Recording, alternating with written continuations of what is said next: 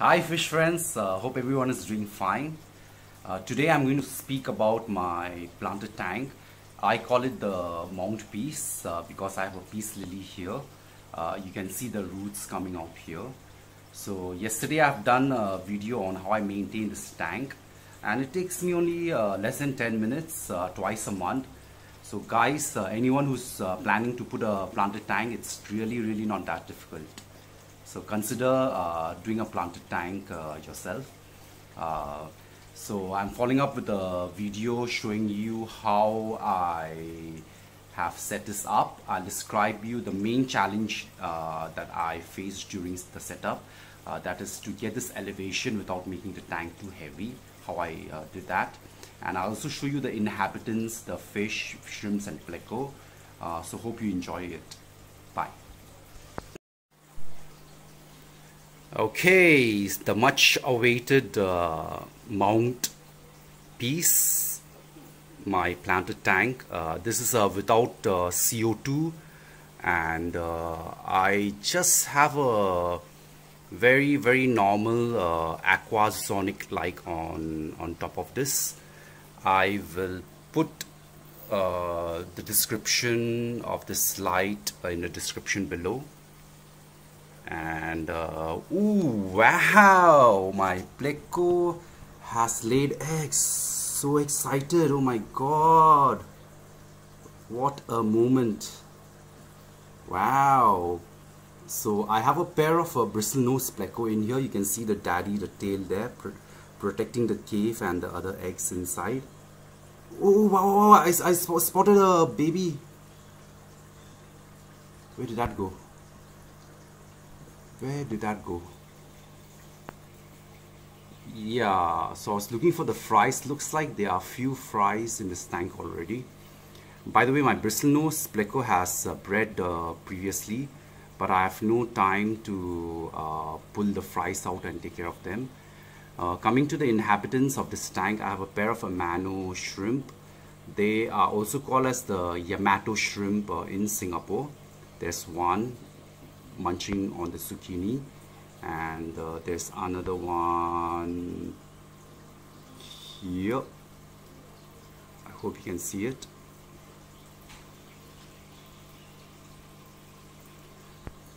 There is also a couple of my red cherry shrimp that that was spotted over when I put the duckweed on top. And I have 11 X-ray tetra. They are beautiful schooling fish. Plus I have 6 golden tetra. These are beautiful fish. I have a very dim light here for a reason. I want to reduce the algae. I'll do a series on how to reduce algae without using any chemicals. It's quite easy. It's a trick that I found, and I can keep my tank without algae, without maintenance for 2 weeks. Very easy to do that. I have a spider wood here. I love spider wood, and I find it very easy to escape using a spider wood. So you just attach a few anubias, as you can see here, and a spider wood looks like a tree.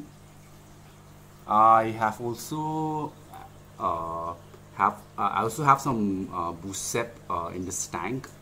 This is from the same bunch that I talked about in my earlier video, where I blessed the seller of this Busep. He was asking for $30. I felt that $50 was the right price. So I paid him because he was giving up the hobby due to personal reasons. I also have a pair of guppies. Unfortunately, the male died. After I introduce all these rocks in this tank, the pH is slightly higher, which is good for guppies. I'm still trying out different parameters in order to have these guppies survive. I love them. This is the female pleco, the mama pleco. Thank you for laying eggs. I hope it survives. Daddy pleco busy fanning the cave. Wonder why some of the eggs are out here. But I'm sure there are more eggs in it.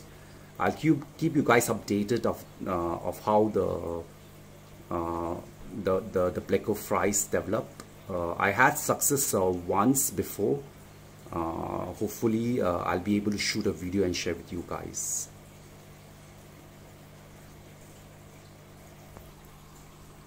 I have a few Cereus stone here, and I love the wood that I've placed here. So this will avoid the stone gravel from tumbling down. And I've created a cave here that my Amano shrimp love to hide. Here you'll see the roots of my peace lily. These white ones on the right hand side, they are the roots of my aroid plant. I'll show them to you in a moment's time. And you can see the roots of my peace lily. If you guys follow another YouTuber by name MD Fish Tank, he has done a similar scape, and he has described about how peace lily grow roots that are aquatic and non-aquatic. It's a very interesting research that I've done and found it to be true. So this plant is very, very unique. So when it is non-aquatic, it has non-aquatic roots, and that roots, you cannot overwater the roots or the plant will die. But surprisingly, if you grow them in water, they develop a different kind of roots, and they can grow submerged in the water. My guppy loves to hide here in the corner among the roots. I think she feels very safe here.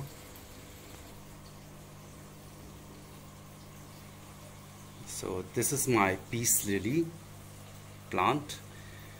When I got them, this was the only flower that this plant had. Now it has another 5 extra flower. 1, 2, 3, 4 and 5 here. They are beautiful. I can't believe it. The first time I had this peace lily, it died on me within 3 days. It was kept in a soil and I overwatered it. This one has really grown beautifully. And these are the aroid plants that I have. Beautiful. They were thrown away by someone, and I found them and put them here, and they have grown amazingly. I have an IKEA light here. IKEA makes lights for plant. They have stopped making it, but these lights grows well plants beautifully.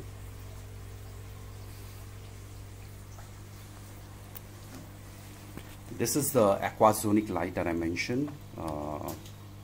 It's not very bright, that's what I like about it. I'll put the description of this light in the link below. I found this light very good to grow Java fern and Java moss, and my Java fern and Java moss died on me even when I use good lights with CO2. But when I put in this particular tank under this light, it grew very well.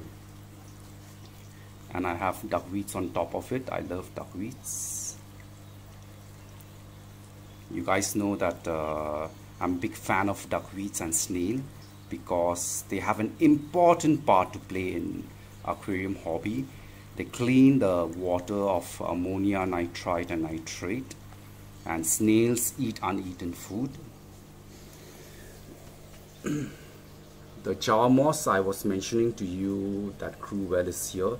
This was covered with algae, blackbeard algae, hair algae, all sort of algae. After putting in this tank, it's growing beautiful. For substrate, I have a mixture of 3 kinds of black gravel. You can see I have a depth of 4 to 5 inches, and this goes all the way to the top here.